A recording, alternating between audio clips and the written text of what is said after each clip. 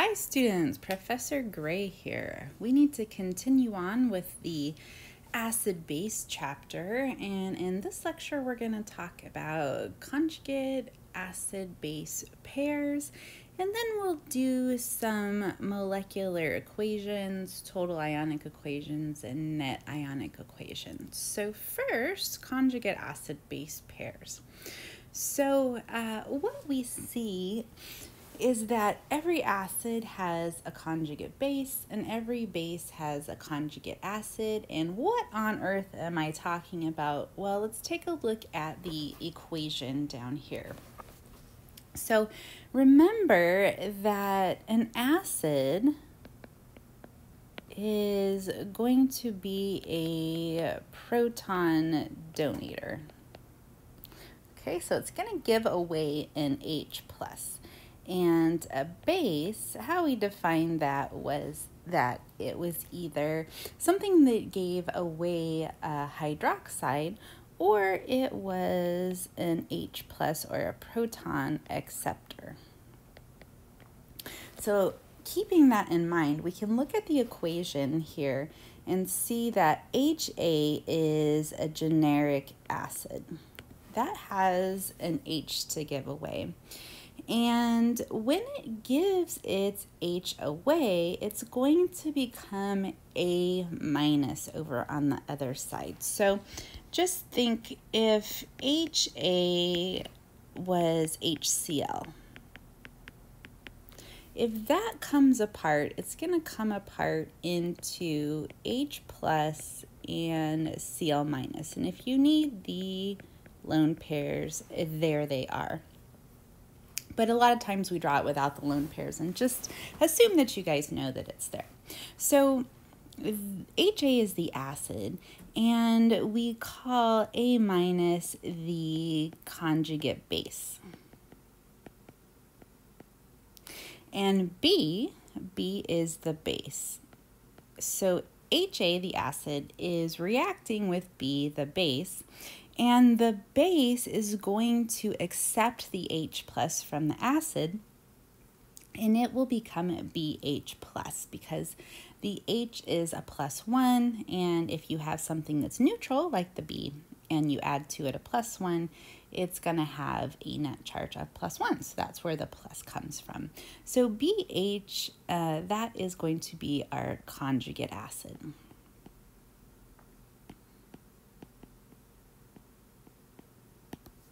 Okay, so the conjugate acid-base pairs are HA and A- and B and BH+. Those are our pairs there. So we can see that HA becomes A- and B becomes BH+ when we do the reaction, so we can see what happens to them when the reaction happens.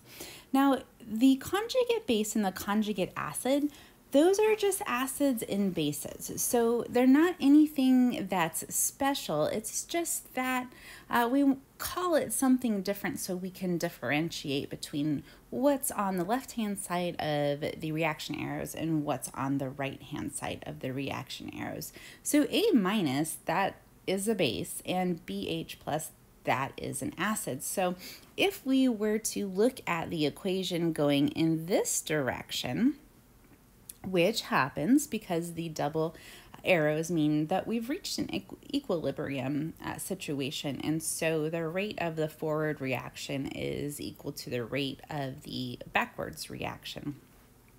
So the conjugate acid right here, that is an acid, so it has an H+ to donate. That is right there, okay? So if it gave its H+ away, it would become what? it would become B, which would be its conjugate base if we just called that the regular acid. Now, A minus, that is just a base, so if we're going in this direction, we could just call that the base instead of the conjugate base. And a base, remember, is an H plus acceptor. So if it accepts an H, it's going to go from A minus to HA, and then HA would be its conjugate acid, okay? So don't worry about whether it's a regular acid or a conjugate acid or a regular base or a conjugate base. If it's an acid, it's an acid. If it's a base, it's a base, okay? So that's conjugate acid-base pairs. And if you're thinking to yourself, oh my goodness, what on earth is she talking about? Don't worry, I have more examples for you. So let's take a look at these equations here. So we have hydrofluoric acid. That's that guy right there. And we're going to put it into some water. Now, hydrofluoric acid is the acid on this side of the equation, and if you put water with an acid, water will behave as a base, okay? So the acid HF is an acid, so it's going to give away what? It's going to give away an H plus, a proton. And water is behaving as a base, so it's going to do what? It's going to accept that proton, okay? So when the acid gives away its proton, it's going to become F minus, the fluoride ion. So F minus is the conjugate base. So our pairs over here, we've got HF and F minus. And that little slash is not divided by, I'm just separating them for you guys. And the base has a conjugate acid. So when the base does its thing and accepts an H plus, it becomes this guy over here, the conjugate acid, and H3O plus is called what? Do you guys remember? It's called hydronium. So we can write this pair as H2O and H3O plus, or you could have written it H3O plus and H2O. It's a pair. In either way you write it. And if we take a look at the bottom equation, what we have is we have ammonia paired with water. Now, one of the parts of this subject right here is figuring out who's the base and who's the acid. On the top equation, they're labeled for you, but on the bottom equation, we have to figure this out. So we're taking a look at ammonia plus water is going to give us ammonium. Ammonium is NH4+. That's a polyatomic ion we've seen before.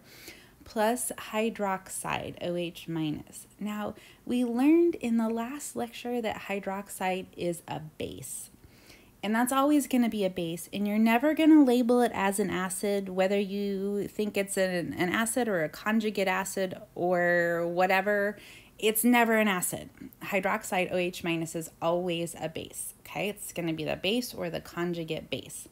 So that means that if it's over here on the right-hand side of the equation, we usually label that as the conjugate base. And if it came from H2O, which the equation is showing you right now, that means that water must be acting as the what?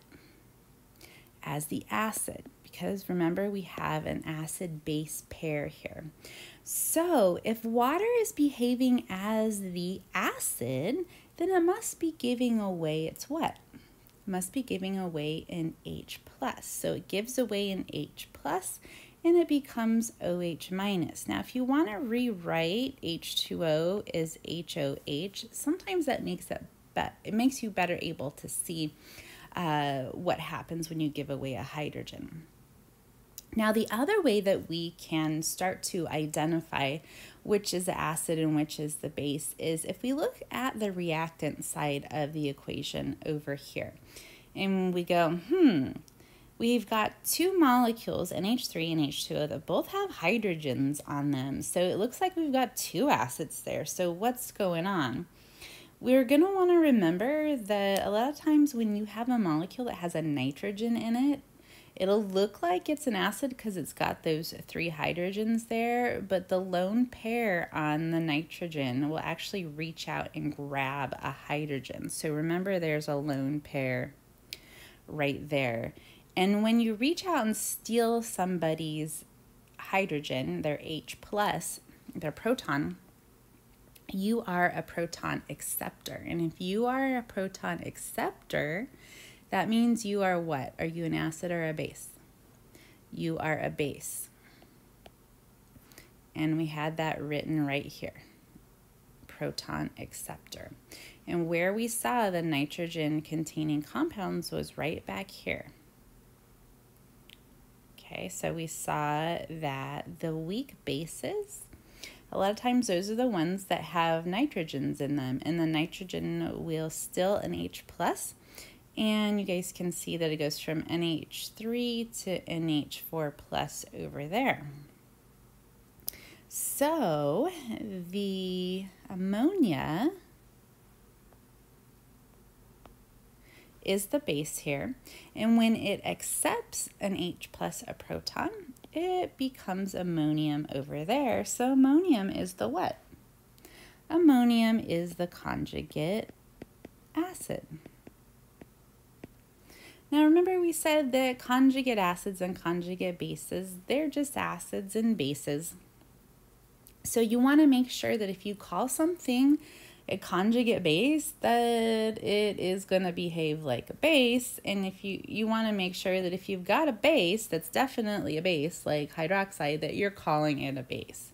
And this should make sense that ammonium is an acid because it's got a whole lot of hydrogens there to work with. Now let's go ahead and do some problems. So let's identify the conjugate bases for the following acids. So we'll label these as our acids. And we want to identify what the conjugate base would be. Now remember that an acid is a proton donator. So it likes to give away its H plus. So if HBr gives away its hydrogen, we're just going to be left with Br. But remember that when the H plus takes off, it's going to leave behind these electrons right here for the bromine, and that will become the ion bromide. So if we pull it apart and one of them has a plus charge, then the other one has to have a minus charge, so we have conservation of charge. So you would write Br minus for the conjugate base. You could put the lone pair electrons on there if you would like, but remember, we assume that you know that they're there, unfortunately. Okay, so we have H2S. So if it behaves as an acid, it's going to give away a what?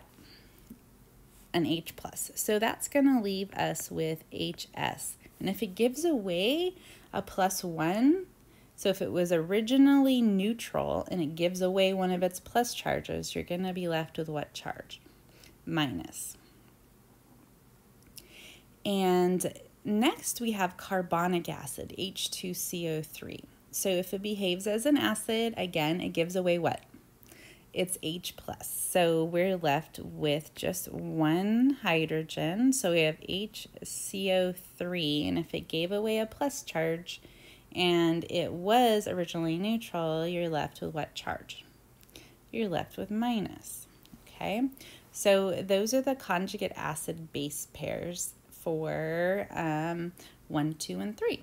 Okay, so numbers 4, 5, and 6, identify the conjugate acids for the following bases. So here we have our bases, and we want to identify our conjugate acids. So remember that a base is going to be something that will give off an OH minus, or it's something that is a proton acceptor. All right, so if we have NO2, which is nitrite, the polyatomic ion nitrite, and it accepts an H plus, we're going to have HNO2. And what do we think the charge is going to be on that conjugate acid there? If we originally have a -1, and then we add a +1 to that. So -1 and +1 make what charge? 0. So HNO2 is neutral. Number 5, we have our friend ammonia. We've seen this one a bunch of times now. So NH3 behaving as a base is going to accept an H+, and so it'll go from NH3 to NH4. And what will the charge on it be if it starts out at a neutral charge and you add a +1 to it? It's going to be a +1 charge. And remember, we don't have to write the 1 on a +1, but if it's +2 or +3 or +4, you have to write that number. Okay, then we have hydroxide. Hydroxide is our quintessential base. And it is a -1, and we're going to add a +1 to it. So -1 and +1 make what kind of charge? Neutral. So whatever the conjugate acid is, it is neutral. And if we have OH and we add another H to it, that's going to give us HOH, or more commonly known as H2O, and that's neutral. Now, what you might have noticed is acids tend to be neutral or positively charged. This is in general.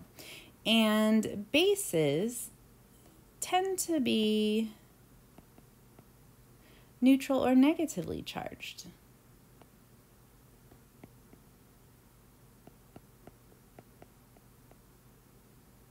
And again, that's in general. So we can see how our bases over here are negatively charged, and over here 2 of them are negatively charged and 1 of them is neutral.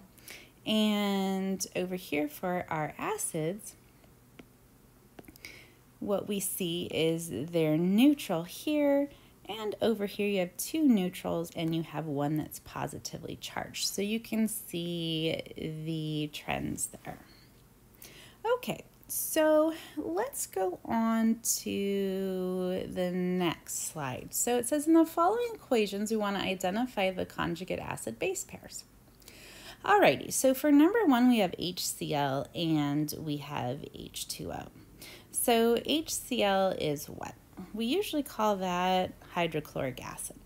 So we have hydrochloric acid and we're pairing that with water. So which one do you think is the acid, you guys? Probably the one that has acid in its name. So we've got the acid here, hydrochloric acid. And when you pair water with an acid, water will behave like what? It will behave as a base. Okay, so we've got the acid and the base. Now the acid is going to give away its what? It's going to give away its H+.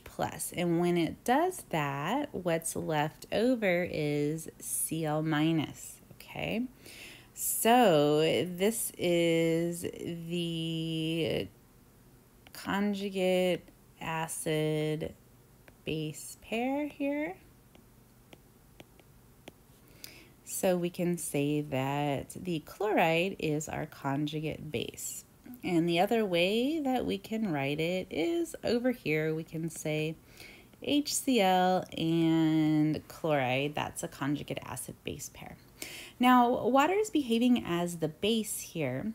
And remember, bases are proton acceptors. So they're H+ acceptors. So when H2O accepts an H+, it becomes H3O+ over there.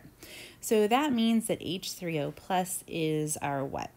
That is our conjugate acid. So the other pair is H2O and H3O+.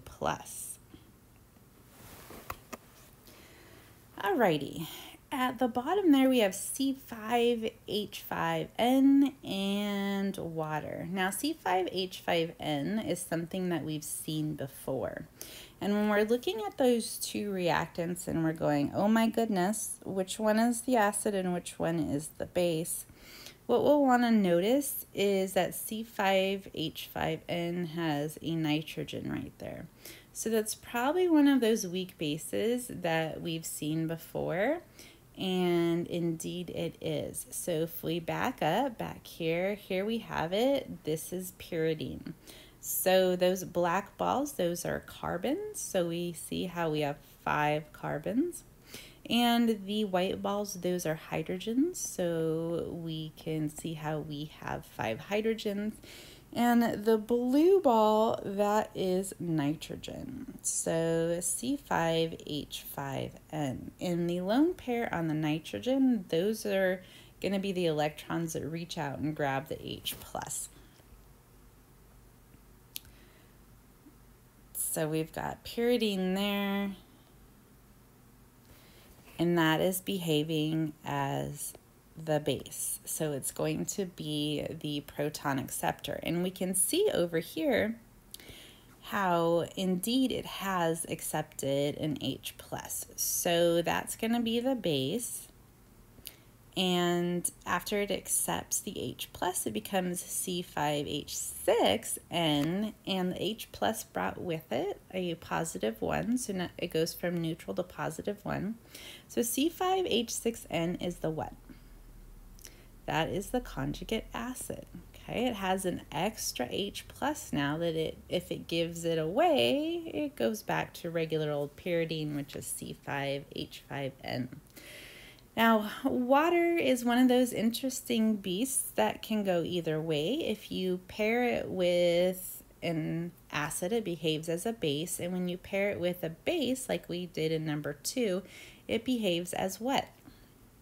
It behaves as an acid. And we can see that it's doing that in this equation because the lone pair on the nitrogen is going to reach out and grab that H+. And the bond that's between the hydrogen and the oxygen, those 2 electrons that are bonding, fall back onto the oxygen and become a third lone pair. And if I draw those in, you can see them. They're right there. Okay, so water is the acid, and hydroxide, OH- is the what? That is the conjugate base. And that should make sense to you guys because hydroxide, OH- is always the base, okay?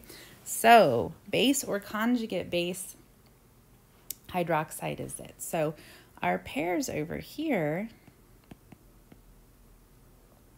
we've got pyridine and the pyridinium ion. And we have water, and we have hydroxide, okay? Now, there's something I want you guys to notice. It's that hydronium and hydroxide are not acid-base pairs. So, not conjugate acid-base pairs.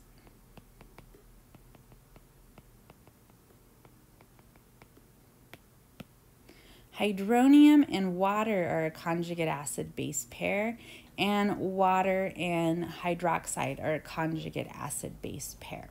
Okay, so keep that in mind. You don't want to do this because then you're working with 2 H+ there. We just want to go 1 H+ at a time.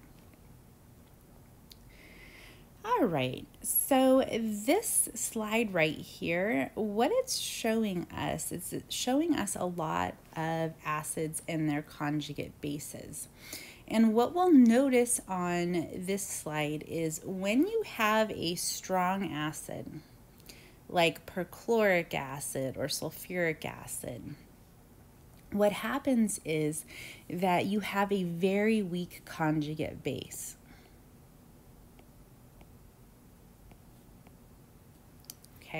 So a strong acid will give off a very weak conjugate base.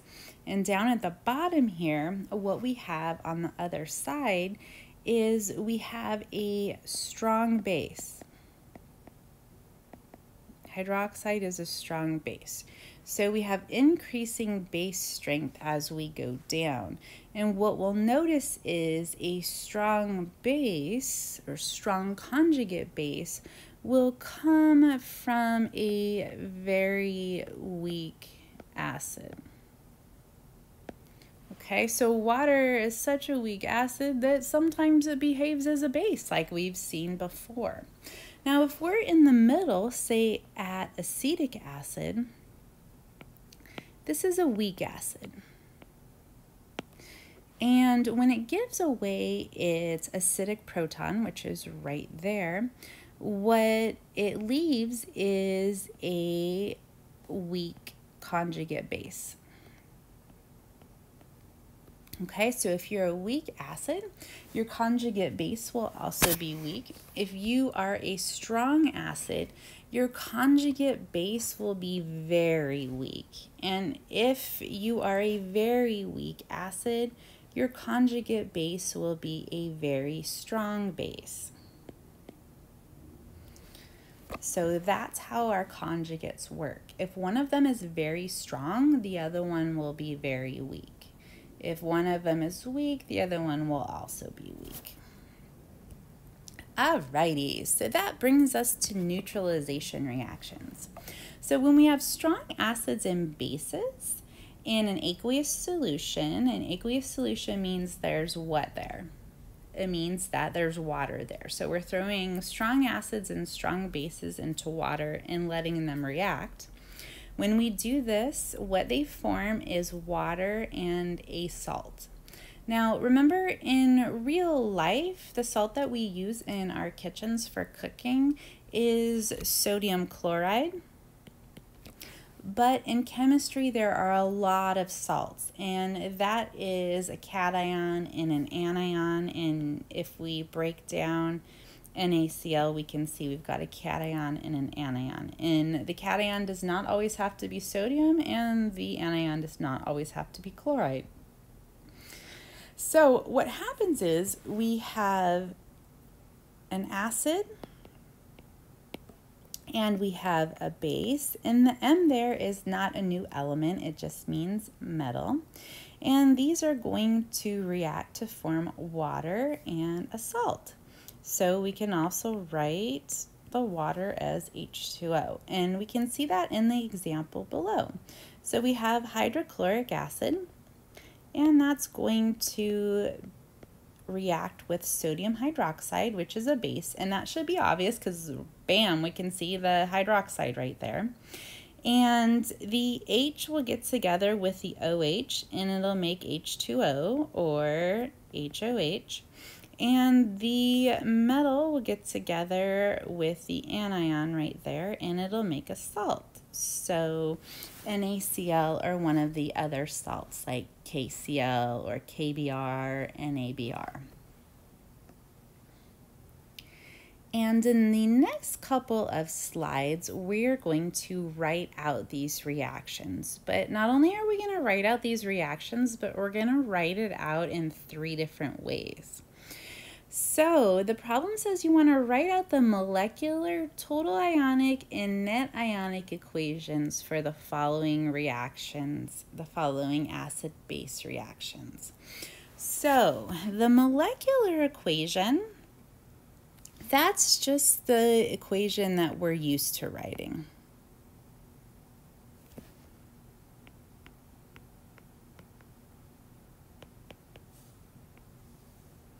So how we do that is we say we've got HBr, and we're going to indicate that that is dissolved in water.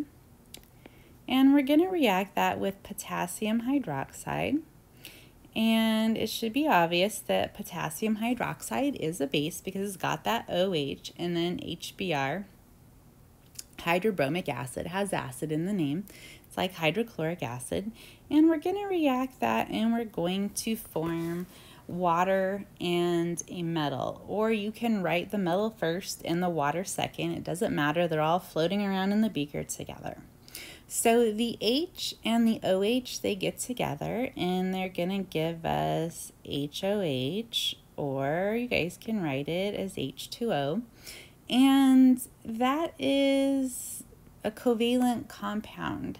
And because it's a molecule that doesn't split up in water into ions, we're going to write the liquid in the parentheses there.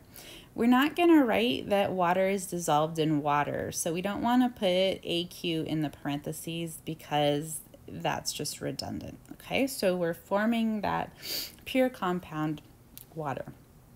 And then what's left over is K plus and Br minus. And when we write an ionic formula, we put the cation first, the K plus, and then we write the anion second, the Br minus, and we don't put the charges in there.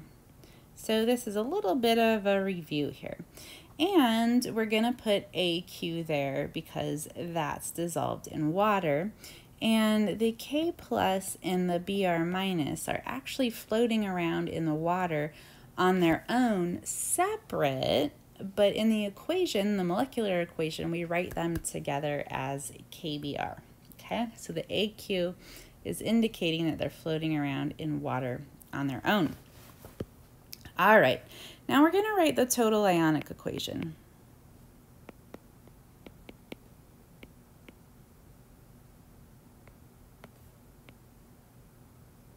So the total ionic equation takes a lot of space, and you're going to be writing AQ a whole lot. And this is separating everything out that's floating around on its own. So the H and the Br, when they're in aqueous solution, when they're in water, they're not actually together. They separate into H plus and Br minus, so we have to write that out. So we say H plus and indicate that that's in water, plus Br minus, AQ, plus potassium ion, AQ. You're going to write AQ a whole lot, like I said, plus your hydroxide, and that's just the reaction side. So all of those are floating around separate in the beaker. And this is going to react, and this is going to form water, which is H2O, and we're going to put the fancy L, the liquid there. And we don't write the H and the OH separate like it is on the left side of the equation, because the H plus and the OH minus reacted together to form a molecule that stays together. It's not separated into its ions. It looks like this, and all of that is together, so we draw that together. But the potassium and the bromide, they are still floating around on their own. So we have the bromide and we have the potassium, both with AQ in the parentheses. Now what we're saying when we write all of that out is this. So let me draw us a beaker here so we can visualize this. So what we have on the reactant side, H plus, Br minus, K plus, OH minus, and we've got all of these water molecules surrounding all of this. The AQ in parentheses is telling us, okay, these ions are in water.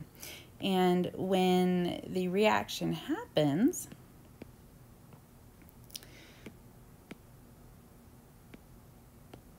what we have is the H plus and the OH minus get together and they form H2O, but the bromide and the potassium ion are still floating around on their own with all of the original water molecules that were there. And the red water molecule is exactly the same as the blue water molecules. Now, I just drew the one in red so you could see that it came from this guy and that guy right there. Okay, So when we write out the total ionic equation, this right here, all of this blah, blah, blah is representing the beakers down there and what's happening. And it's telling you that these two things are not getting together in water to form that salt. And they're not taking part in the reaction at all. And because they're not taking part in anything, they're just floating around watching everybody do what they do. We call those spectator ions.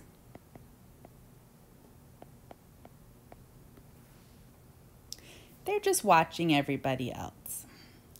All right, so that seemed like a lot of work, but you know what? We're not done yet. We have to write the net ionic equation. And for the net ionic equation, I need to erase this beaker here just so I have a little more room, because we're going to use the total ionic equation to write our net ionic equation. So what we do when we write the net ionic equation is we look for things in the total ionic equation that are exactly the same on both sides, so the spectator ions. And because they're not doing anything, we're going to cross them out. So we see how the bromide is exactly the same on each side of the equation. We're going to ignore it because it's not doing anything. And also who? The potassium ion. So what we're left with is that H plus is reacting with OH minus to give us H2O. And again, that's a fancy L for liquid. So that's our net ionic equation. So we have 3 different ways that we're representing this reaction here. So let's go ahead and do this again. Let's do this for HCl, so hydrochloric acid, and magnesium hydroxide. So for our molecular equation, we're going to have HCl dissolved in water plus magnesium hydroxide dissolved in water. And that's going to do an acid-base reaction to give us water and a salt. So we can write H2O or HOH, either way, you guys. And we're going to write our salt. So magnesium right here is the cation. And magnesium likes to have a charge of what? +2. So right here in magnesium hydroxide, we've got magnesium that's +2, and we have 2 hydroxides. They're both -1 there. So we're going to have magnesium, and then how many chlorides? So we've got to keep in mind that we've got H plus and Cl minus there. So the chlorides are -1 each. And remember, we have to make a neutral compound because a neutral compound is a happy compound. So if we have +2 and every chloride is -1, we're going to need 2 chlorides for that 1 magnesium. And of course, we're going to have to put our AQ on there. So what this means is that in this equation, we're going to have to do a little bit of balancing. And that's okay because we know how to balance things.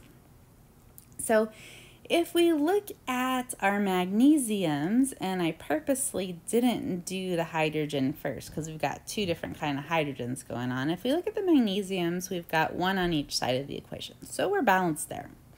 Let's look at the chlorines. So we've got 1 on this side with HCl, but we've got 2 over here. So how many HCl's do I need to have 2 chlorines on my reactant side? I need 2. So I've got 2 here, and I've got a coefficient of 1 there. And remember, when your coefficient is 1, you don't have to write it in there. And so that takes care of the chlorines, but now we can see we've got 2 hydrogens, and those hydrogens are showing up right there. And I separated the water into HOH so we can see the different hydrogens more clearly. So the OHs are here. So we've got 2 hydroxides in magnesium hydroxide, and we've got 2 hydrogens on our HCl. So that means we need how many waters to balance that? We need 2. Okay, so that would be the molecular equation for this reaction. Now let's write out the total ionic equation. And this one's going to be a little bit of work. So remember, we want to write out every piece that's floating around in that water. So HCl is going to split up into H plus and Cl minus. So we're going to have H plus, oops, why did that happen? I don't know. AQ plus Cl minus AQ to start things out. But we have 2 of them. So they both come apart. We have 2 HCl's. And they both come apart into H plus and Cl minus. So we need to say that we've got 2 H pluses and 2 Cl minuses. And we don't put H2 and Cl2 because those H pluses and those Cl minuses, they are not in the form of H2 and Cl2. That's not how they are. So we have to write out how they are in their ionic form. Okay, plus we've got 1 magnesium, and the magnesium that's floating around is a magnesium cation, and it has a charge of +2. And we have how many hydroxides? We've got 2 hydroxides. So we have 2 OH minus, and they're floating around in water, and they're separate. Those OH minuses are not together, so you don't write H2O2. That's hydrogen peroxide. Don't do that, okay? So we've got all of our separate pieces on the left-hand side of the equation, and I'm going to put those together now. So what happens is, again, because this is an acid-base reaction, we're going to form water and a salt. So we go ahead and we write our water, so HOH, and again, that is the pure liquid that we're forming. And the salt, we are going to have our cation first. I'm going to write it down here so I have more room.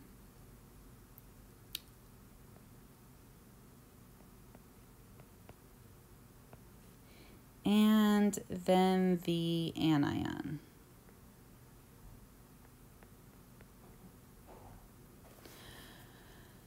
Okay, so how many magnesiums do I have on the reactant side? I've got 1. And how many chlorines do I have on the reactant side? I've got 2. So I need a 2 here, and I can put the 1 here, but again, I don't need that. Oops, I made a mistake. Magnesium is +2. Bad teacher, bad. Okay, and how many waters did we form? How many H2Os? How many HOHs? So we've got 2 hydrogens, 2 H pluses, and we have 2 OH minuses. So we formed 2 of those. And again, you don't separate the H plus and OH minus because you're forming that water and it's a covalent compound. So the H plus and OH minuses are no longer floating around on their own in the beaker. So again, with the beaker example, draw us a big beaker right here. And what we're going to have is this.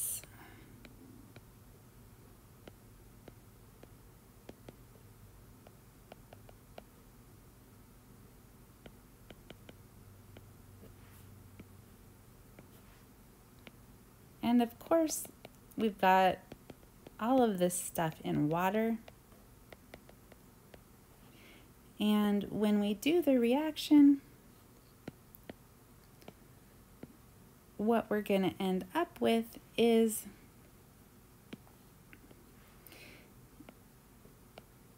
formation of a couple of waters. So you guys can see that right here.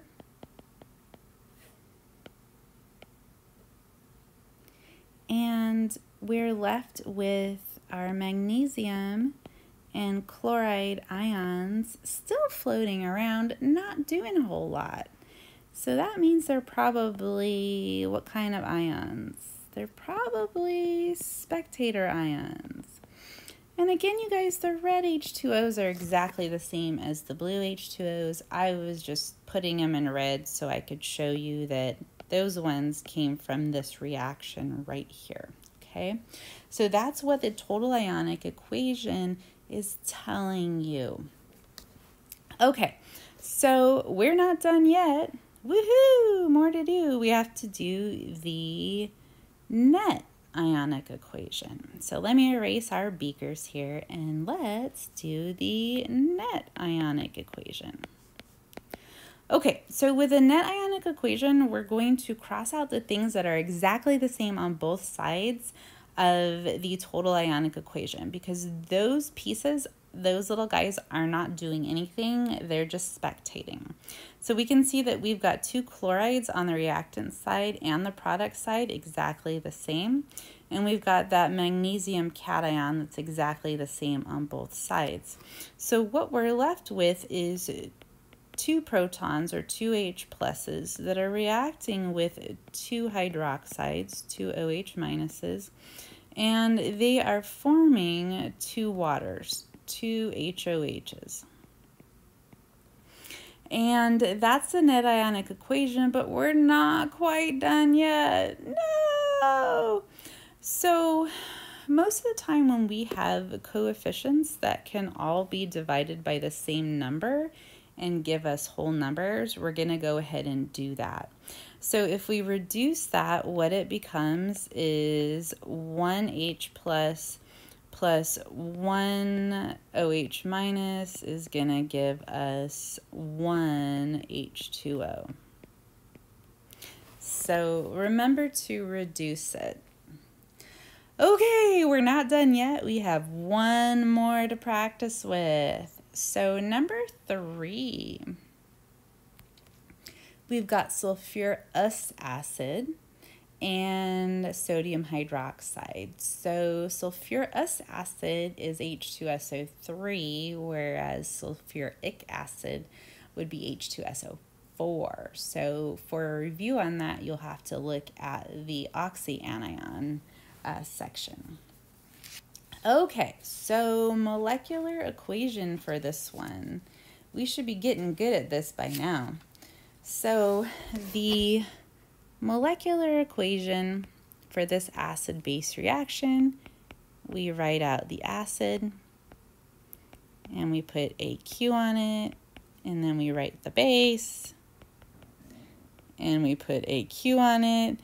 And then over here, we write water and we put liquid because that's what we do.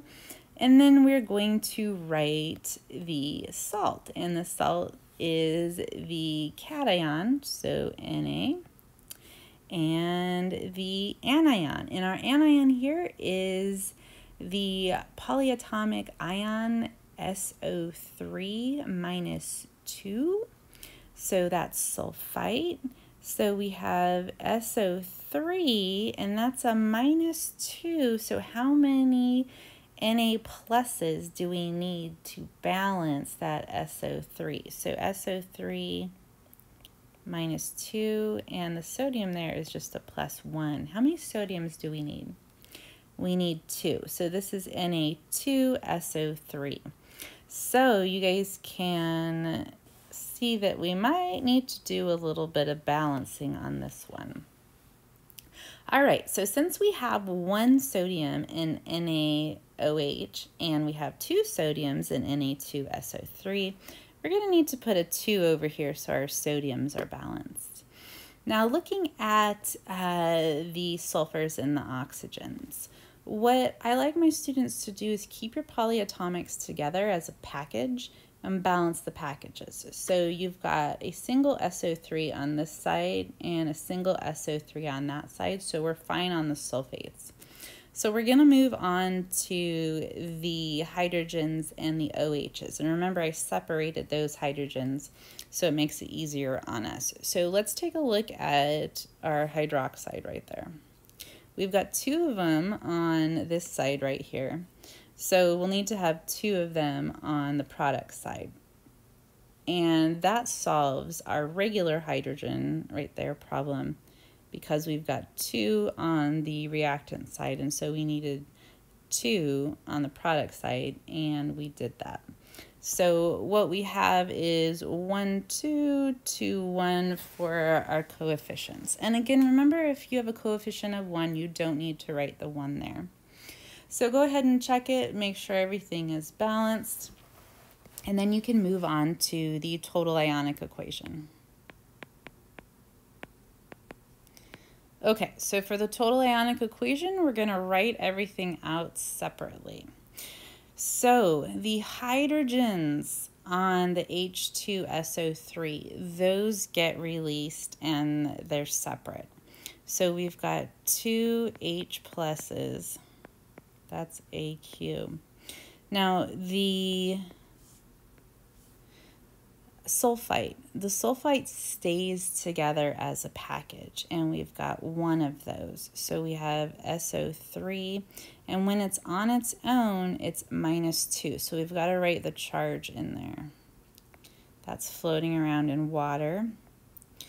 Plus NaOH, that's going to separate completely into Na plus and OH minus, and you can see we've got 2 of them. So what that looks like when it's floating around in water is this. So we're going to write, we've got 2 sodiums floating around in water separately, plus a couple of hydroxides floating around in solution separately, and you got to get the charges right also. So there's a ton of components that go into these equations. And then when we do an acid-base reaction, what we have is we have water that forms, and that forms a covalent compound. So those 2 pieces, the H plus and OH minus, are no longer separate. And what we have is 2 H pluses reacting with 2 OH minuses to make 2 HOHs or H2O, either way you want to write them. And the sulfate